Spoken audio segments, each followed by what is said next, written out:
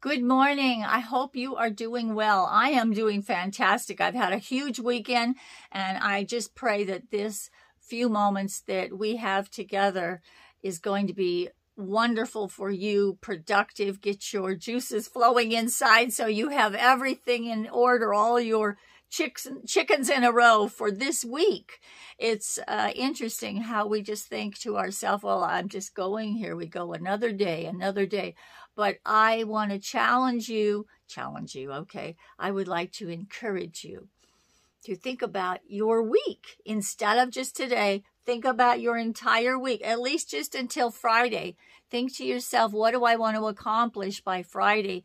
Because time is so short and time goes by so quickly.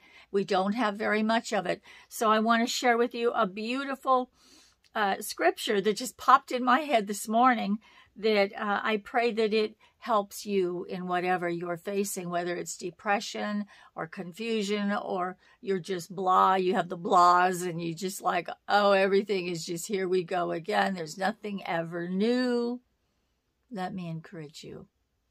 Joel 2:23, be glad then, ye children of Zion, and rejoice in the Lord your God. Rejoice. We're supposed to be people that are rejoicing every day. And how many of us are rejoicing and how many of us are saying, oh, but here we go again. Rejoice in the Lord your God. He's your God. Remember that. Your Father created it all. For he hath given you, he already hath given you the former rain moderately. Isn't that interesting? All the things in the past, the former things, moderately he gave you.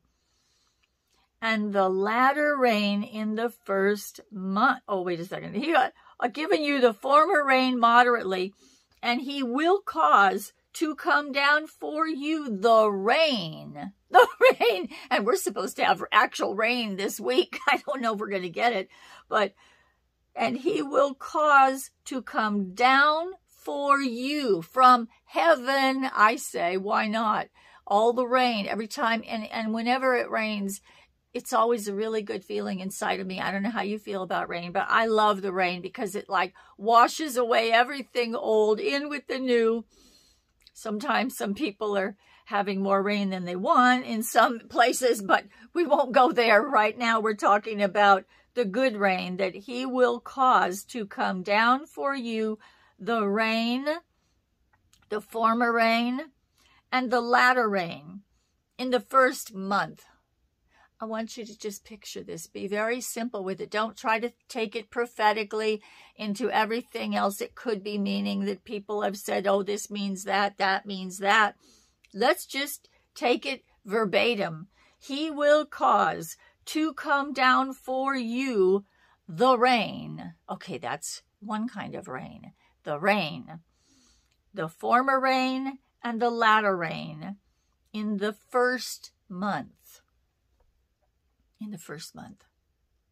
I think that is so profound, so encouraging, because this tells me that God has given us former rain just moderately, but now he is causing to come down for us his rain, the former rain and the latter rain in the first month.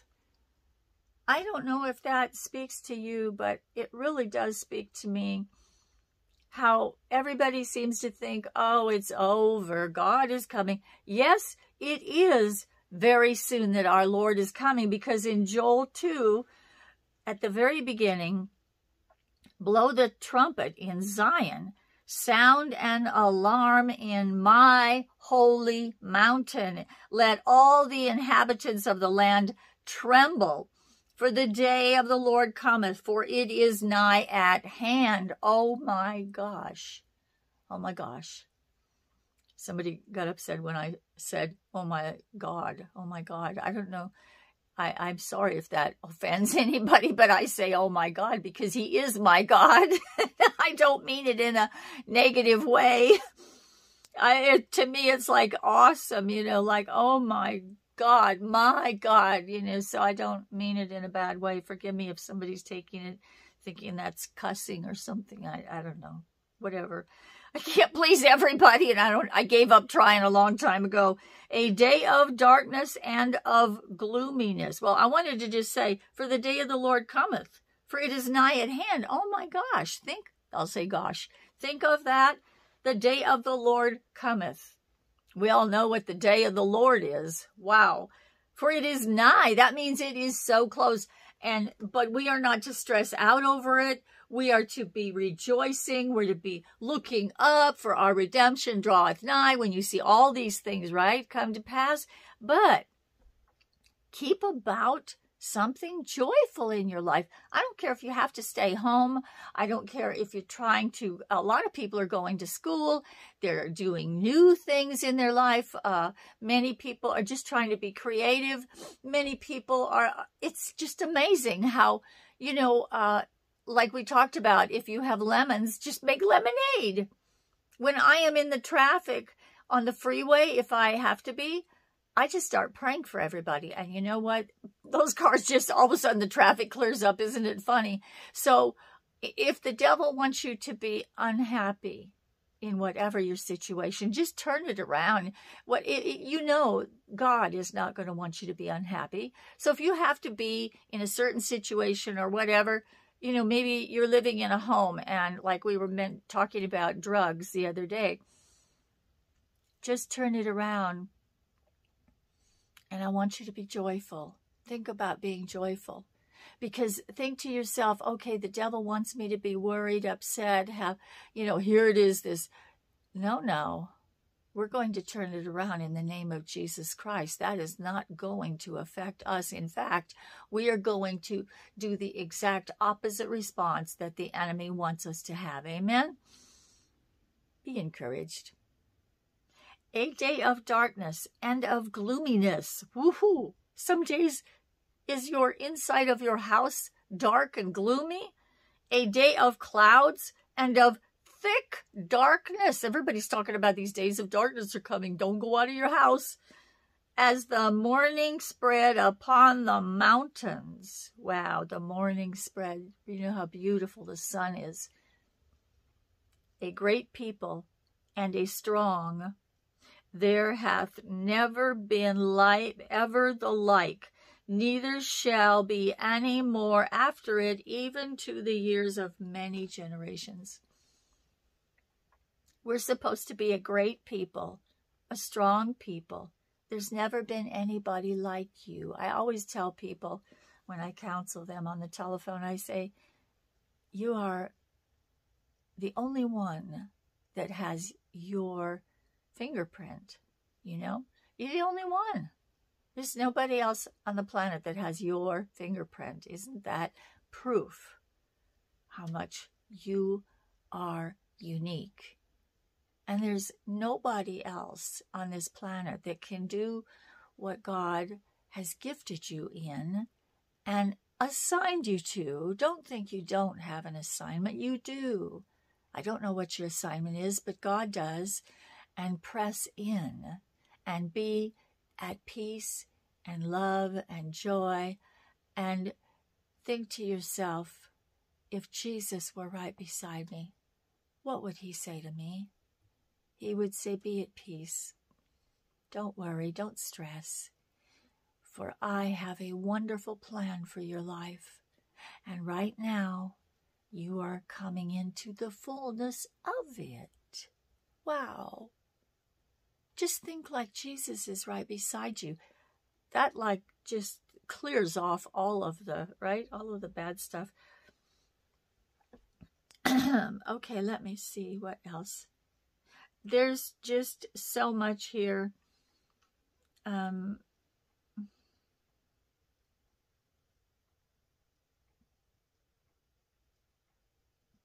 Let me see if there's another scripture here before I let you go with your day.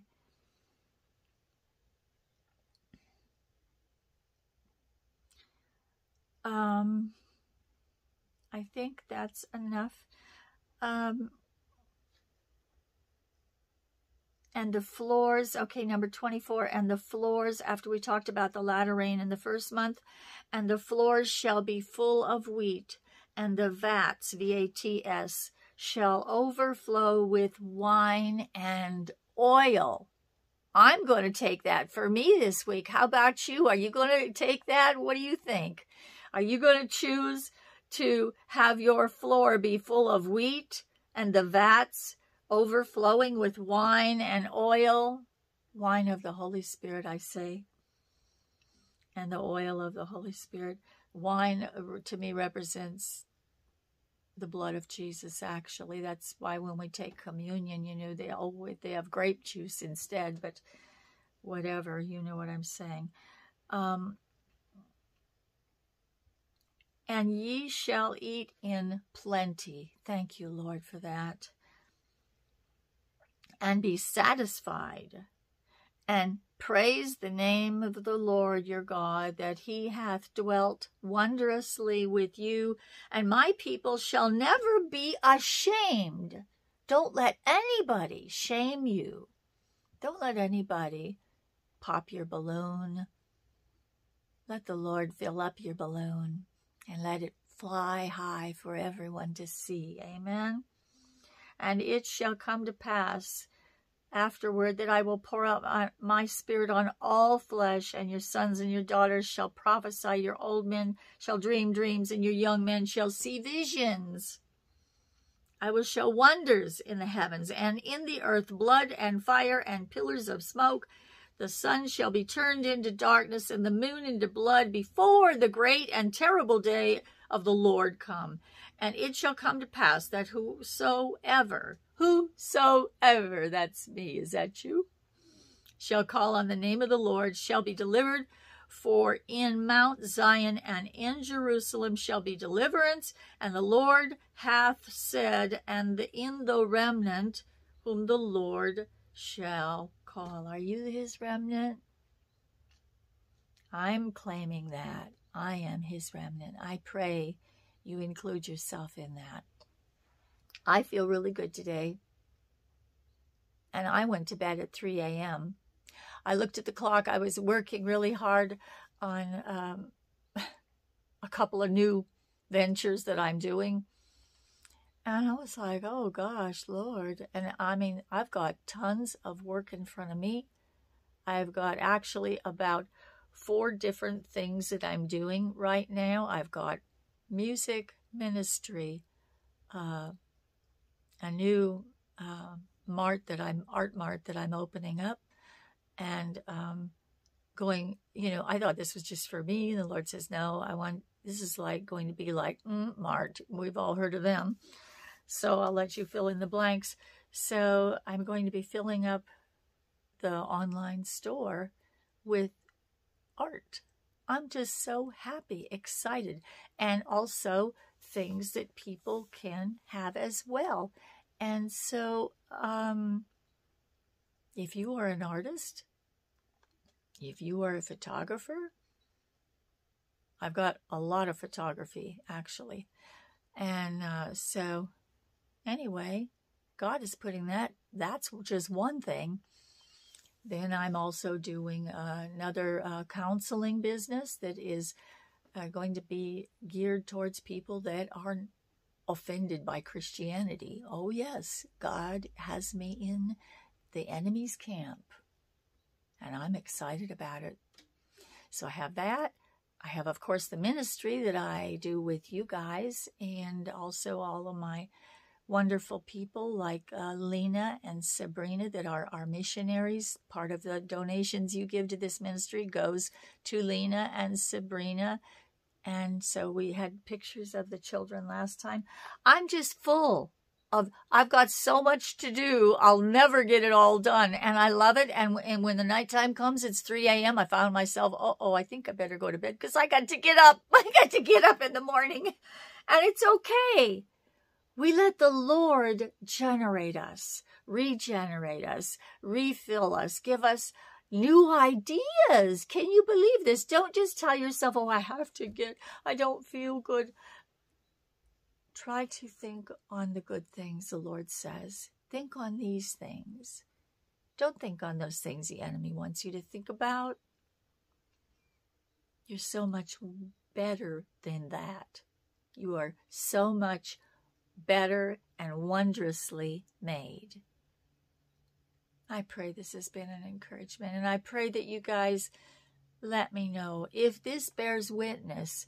You know, why am I doing these videos if it doesn't bear witness?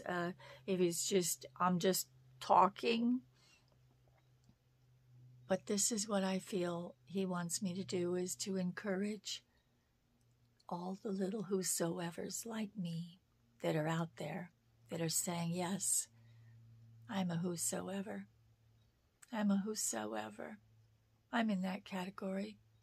And my Father loves me, and he's looking down on me, and he's taking my hand, and he's saying, I'm going to take you through this day. In fact, I'm going to show you the entire week and write it down on a tablet so that you may run every time you read it.